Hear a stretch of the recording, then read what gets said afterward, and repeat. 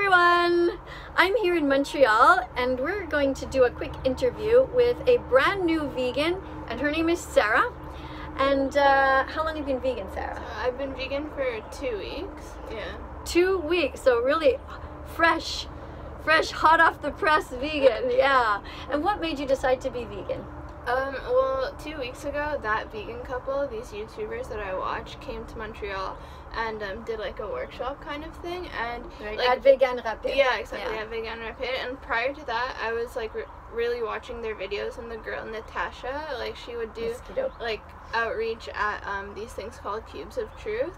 So I was like listening to her words, and I really started to get it, because like before I was a vegetarian and I was pescatarian too before that, and I feel like back then I viewed animals in a certain way, and like watching her like view on them like changed my mind, and then I was like, okay, well this is the truth, so then I must act accordingly. Okay, Yeah. right. And so what I'm really curious about is, like, what are the clicks that took place to get there? So you became vegetarian Yeah. already before that. For how many years? 1 year. For 1 year, okay. And then I went back And- to eating meat, and then I went pescatarian, and then I went Okay, vegetarian yeah, so again. it is really Mhm. kind of like one of these, like, whoop, right? Yeah. And you've been with the same partner now for 2 years? Yeah, 2 years. Okay, and she's vegan. Yeah, she's been Right. vegan for the 2 So years. how was that? Was she like, you know, on your case, like, Yeah. why aren't you? Or is she like super chill, like, you do what you want, I love you anyway? Like, how was that? It was like pretty rough. We would have a lot of fights about it, because like she got it, and I didn't at all. So she would like try to like tell me about it, and I would just like get very defensive. Right. Yeah. So and- do you think, because this is what I think, do you know who Gary Yourofsky is? yeah, okay. I've like So- been watching all this. Right, videos. so Gary Yourofsky really tried really hard with his own family to get them to change and wasn't Mhm. able to, right? Yeah. Do you think that because the vegan couple that came, and it was a workshop, and they weren't part of your family, now I know you guys like aren't married, but you know, when you're with somebody for 2 years and they're on your case, you often sort of like, you kind of like, I don't know, it's like an Yeah. ego thing, or you just sort of dismiss them.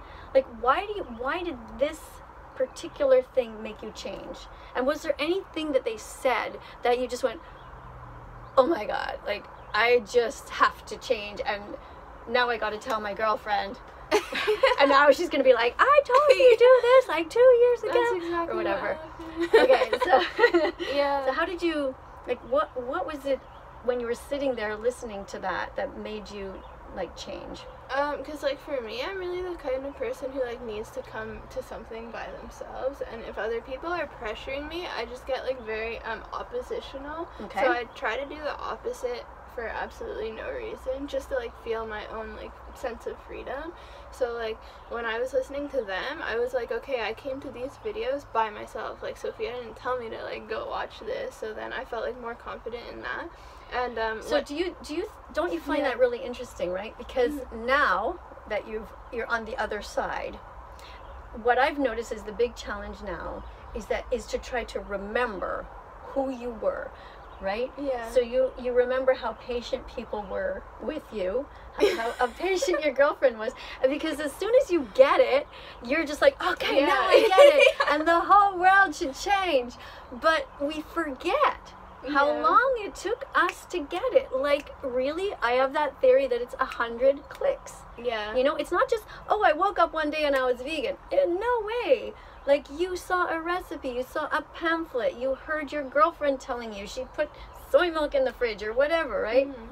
So, how are you feeling with Oh my God. with people that now that you got it? Well, I feel like every day it's like a back and forth, because I'm talking to my friends and they just like say things to piss me off, and I'm like, oh my God, they're such horrible people, I'm cutting them out of my life, like that's it. And then I'm like, Wait a like, second. My girlfriend didn't cut me out of her life.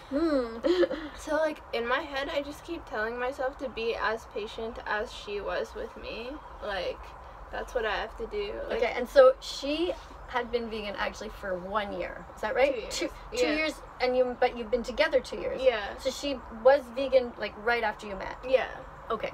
So what you're telling me, Sarah, is that you're going to be so patient with people for 2 years.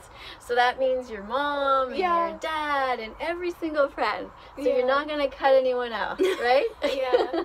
Yeah.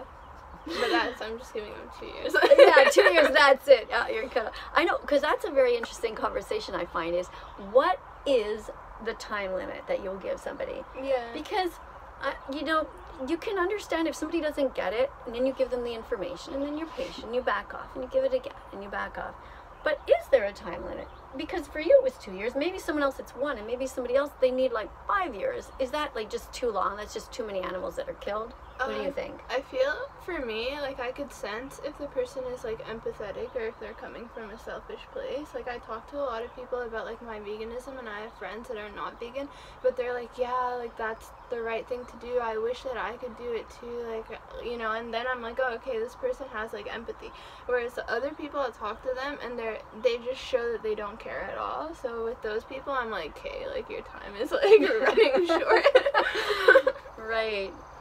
But then you have to wonder, like, why do they have no empathy? Like, do you think people are just born without empathy, or do you think they maybe had a really bad childhood, and then they just need more nurturing and love? I mean, this is the tough question, I think, that we have to always look at. Yeah, I definitely think it's socialization and like so many aspects, like their family, their gender too, could like play into. And is your family understanding at this moment? Yeah, like my family is great. My parents are both pescatarian, but they call themselves vegetarian. But I'm gonna like work on them. Okay. And like they get it. Is it for health?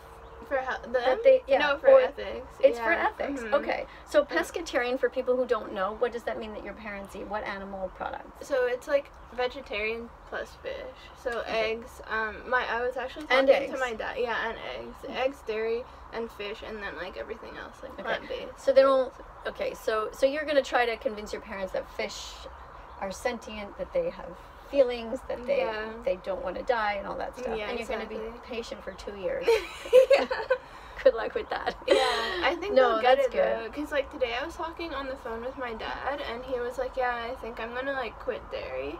And then I was like, let me just explain like what happens in the dairy industry, because he didn't know. Like I was like, do you know how milk is made? He's like, yeah, I know like the process. I'm like, no, but do you know what happens to like the cow? And he's like, no. So I took 5 minutes, and I'm like, okay, like this happens. And he's like, okay, that's it, I'm done. He just said, that's it, I'm done. And I was like, oh wow, like that's great. That's really great. Wow. That's amazing. Yeah. All right. Well, thanks a lot for coming and talking with me. I would love for you to come again, because I feel like we could, like, I want an update. I want to see how it's going in a month or two, and how you're feeling. And you have, I know you're also an activist. I know I saw you at the ITR lab in Baie-D'Urfé, where they do animal testing. That was a really sad time, and I'm sure we can maybe talk about that somewhere after another interview, if that's okay. Yeah. Cool. Thank All right. you. Bye.